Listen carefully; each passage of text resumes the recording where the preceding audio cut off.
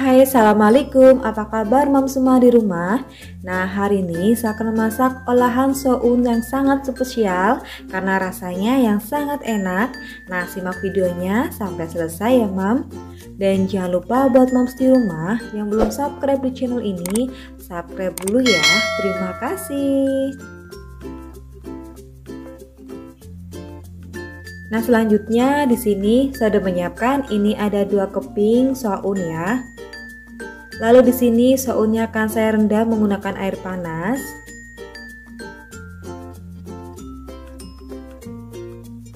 Nah, ini nanti direndam sampai sounnya lembut ya, mam. Ini akan saya diamkan terlebih dahulu. Nah, kira-kira seperti ini ya.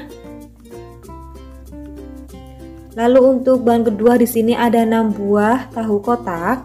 Ini tahunya selanjutnya nanti akan saya potong-potong. Nah, langkah pertama di sini akan saya belah dulu ya jadi 2 bagian. Lalu di sini saya potong memanjang seperti ini. Nah, ini untuk potongannya bisa disesuaikan dengan selera masing-masing ya, mam. Nah, jika sudah selesai, ini tahunya akan saya sisihkan terlebih dahulu. Lalu di sini saya tambahkan ada 1 buah wortel. Ini wortelnya akan saya potong-potong ya, mam. Nah, di sini wortelnya saya potong model korek ya, seperti ini memanjang.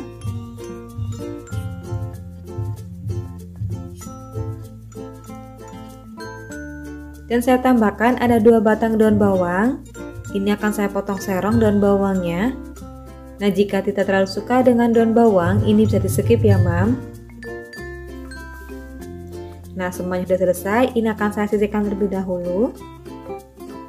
Dan untuk bahan bumbunya ada 3 siung bawang putih. Ini akan saya iris tipis bawang putihnya. Ini untuk bawang putihnya boleh juga dikeprek lalu dicincang ya, mam.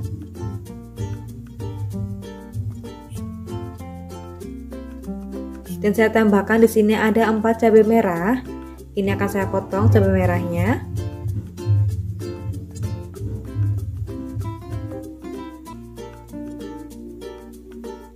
Nah, ini semuanya sudah selesai. Ini akan saya sisihkan terlebih dahulu ya, mam. Nah, langkah selanjutnya di sini saya sudah menyiapkan minyak panas. Lalu masukkan tahu yang tadi sudah dipotong-potong ya, mam. Ini akan saya aduk supaya semuanya tercampur rata dengan minyak panas ya, biar terendam. Nah, di sini tahunya digoreng sampai kecoklatan ya, mam. Dan jangan lupa dibalik seperti ini ya, atau diaduk biar matangnya tuh merata.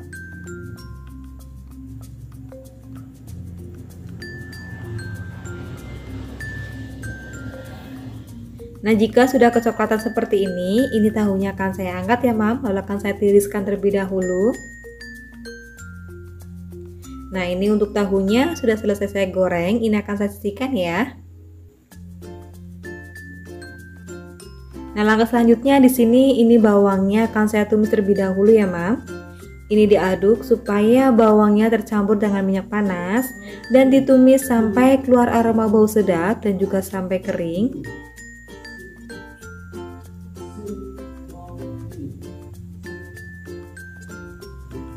Nah, jika bawangnya sudah layu seperti ini akan saya masukkan cabai. Ini diaduk kembali ya, dan dimasak sampai cabainya layu.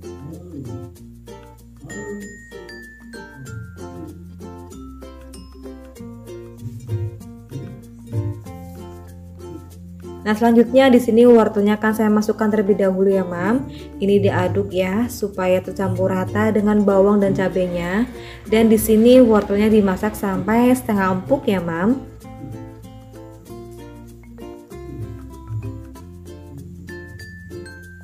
Selanjutnya saya masukkan tahu yang tadi sudah digoreng.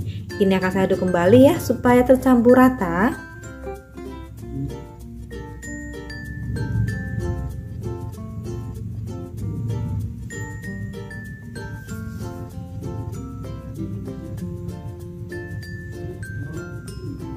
Nah, lalu saya tambahkan ini ada 150 ml air.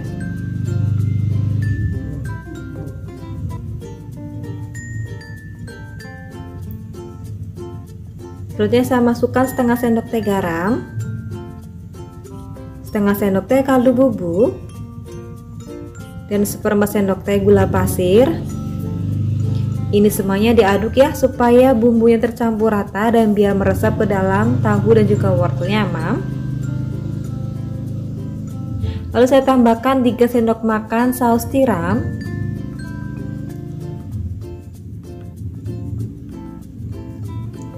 dan 2 sendok makan saus sambal,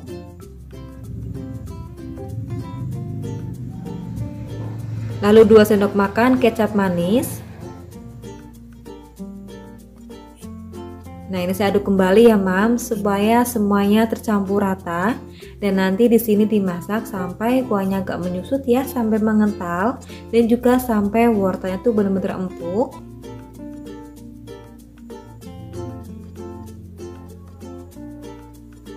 Lalu saya masukkan soun yang tadi sudah direndam. Ini akan saya aduk ya supaya sounnya tercampur rata dan juga tidak menggumpal.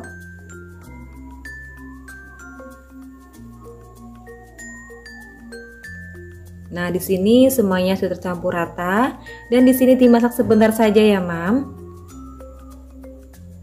Lalu masukkan potongan daun bawang. Ini diaduk kembali ya dan dimasak sampai daun bawangnya layu.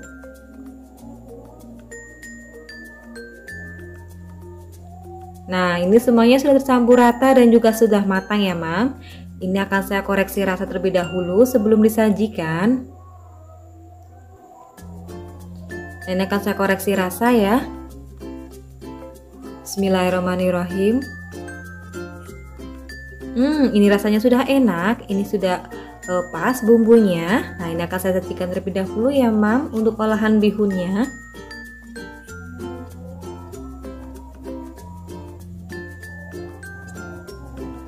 Nah, ini dia olahan soun sangat spesial. Ini rasanya enak dan juga ini bisa menghabiskan nasi berkali-kali loh, Mam. Ini cocok sekali ya dihidangkan dengan nasi hangat. Nah, Mams di rumah, selamat mencobanya ya. Dan semoga video ini bermanfaat. Dan terima kasih sudah menonton video ini dari awal sampai akhir ya. Terima kasih. Wassalamualaikum warahmatullahi wabarakatuh.